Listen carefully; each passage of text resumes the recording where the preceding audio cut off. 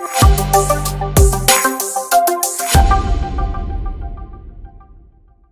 welcome back to our Celebrate Recovery videos where we've been talking about shame, and we've been using Dr. Curt Thompson's book, The Soul of Shame, a little bit of anatomy of the soul as well, which we'll put in the information along with these videos because we highly encourage you to read these. This time, even though neither one of us are biologists, we wanted to talk about the fascinating way that that medical science has helped back up some of what we're talking about. So for example, back in the 90s or actually even before then, back when I was in science, they would say, your brain has a specific number of cells and it's rigid. And by the time you reach this certain age, your brain doesn't change after that. Right. But that's not the case, right, Scott? That's right. Yeah, one word that I've learned is neuroplasticity. Again, neither of us are claiming to be experts here. We are just passing on what we're reading about in Curt Thompson's books and other books. But we do know that the brain is capable of creating new neural networks. So new pathways in the brain, meaning I'm thinking this way, but it is possible for me, for example, to read ultimate truth in the scripture that God says about me.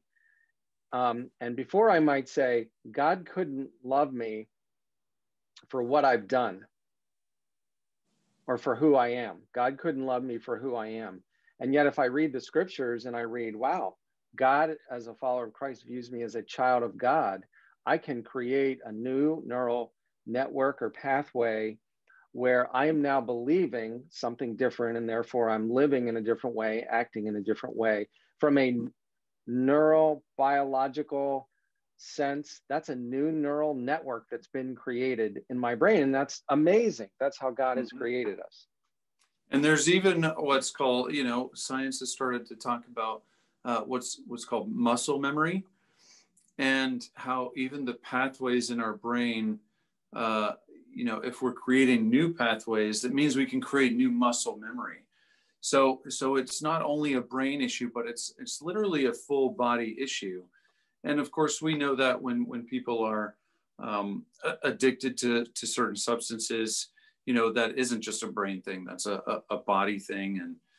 And so the neuroscience of shame is the same way, right? It literally can be seen in the way our brain works. And the last time when we talked about being in community and hearing story, that has the impact to change your neural pathways as well, right? Yeah, so imagine that you're at, again, either a Celebrate Recovery meeting, a Gamblers Anonymous meeting, an AA meeting, whatever kind of recovery meeting. You're at grief share, divorce care, you're in a counselor's office, you're with a friend, and you retell your story to a safe person. And as you're telling that story to your friend, and you realize, wow, that friend is sitting there compassionately listening to my story, and they're not getting up and walking away because of what I'm saying. They're not condoning necessarily what I've done. They're not agreeing that I should have done whatever thing I did that I regret, but they're not getting up and walking away either. They, in effect, are representing what God has done for us in forgiving us. And so their act of love and compassion, that Christ-like act of love and compassion, is helping me better picture the Father's love. And so doing, it's creating a new neural network that says, if they're not getting up and walking away, maybe what I was believing about myself is not true. And therefore, maybe what God believes about me is not true either. It's a fundamental disentangling the actions from the person, right? You're accepting the person, because Jesus was mostly associated, right, with drunkards and sinners. And that's that's the reason, because he was able to love the person. He's able to say that you're in the family of God, but the decisions, that's a different topic, right? And I've also remember Dr. Thompson talking about the fact that, telling your story is one thing, but also starting to hear and actively listen to other people's stories does have formative change in your brain too. You're able to practice things like compassion. You're able to practice things like acceptance for others. You're able to empathize. You're able to relate. Fundamentally, you're able to say, oh, I'm not alone in my own story, right? We're each going through these different struggles. So as you're listening to this, you might think, maybe you've never been involved in what we often call a group or a small group. And just the thought of sitting in a group and talking about some things that you really fear people knowing about you is absolutely frightening.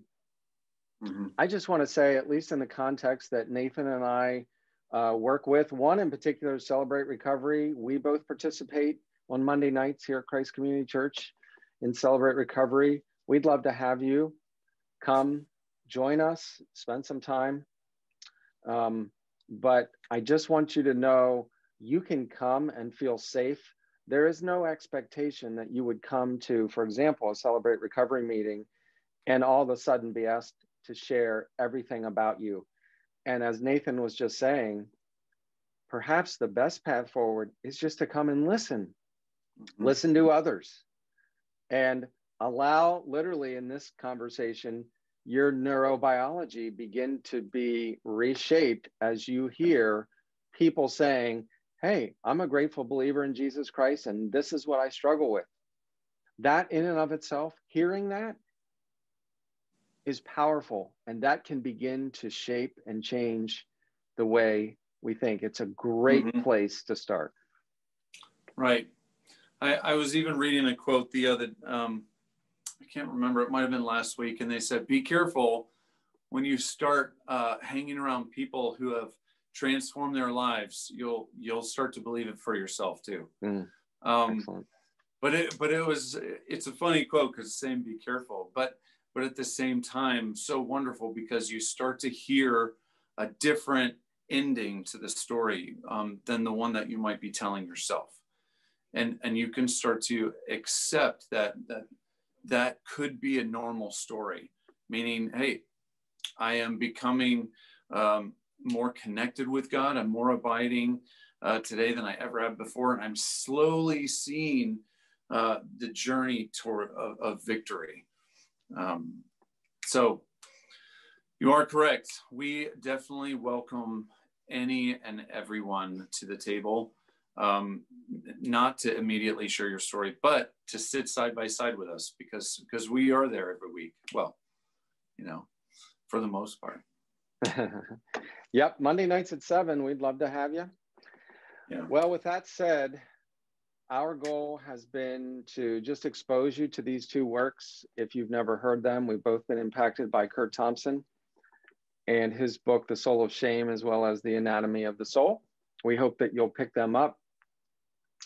And I think you'll be glad that you did. I really would love to meet you if you're not already involved.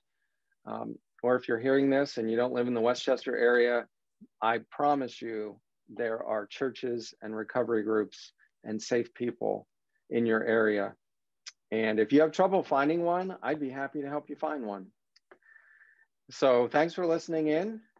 And thanks. Look forward to our next review coming up soon. Bye. Bye-bye.